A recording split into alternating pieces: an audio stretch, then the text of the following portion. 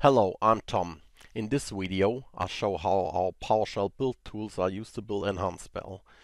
You'll find details about a project and the build configuration in the associated blog post. The link is in the video description. First of all, I will show how to trigger the build within the PowerShell ISE. Then I will start the build from Visual Studio. And last but not least, I'll show how the build can be performed on a Jenkins CI server. So let's start.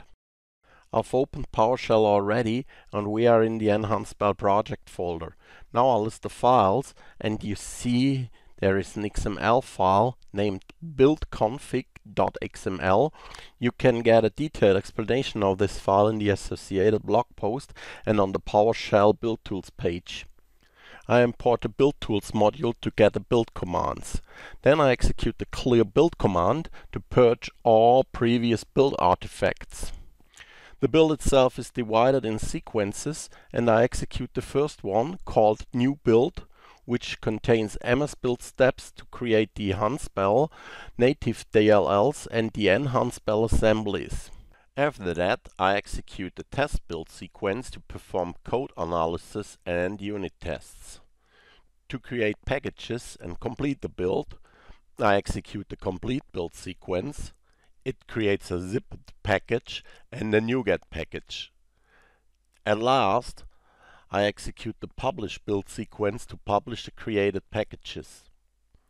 Due to the fact that the sequences have dependencies declared, it is enough to execute publish build to perform all sequences of the build.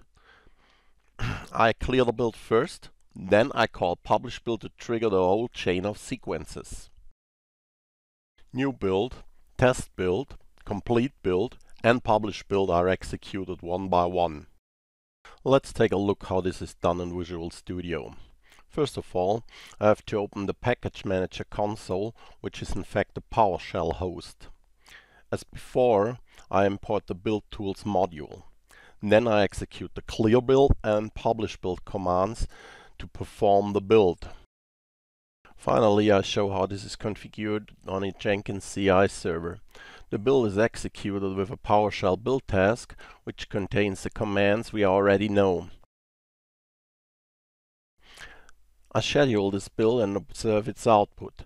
The build sequences are executed as expected. In fact, the PowerShell build tools can be used on any continuous integration or continuous delivery platform which is capable of executing PowerShell.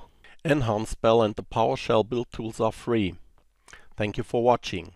Please visit our homepage and contact us if you have any questions or suggestions.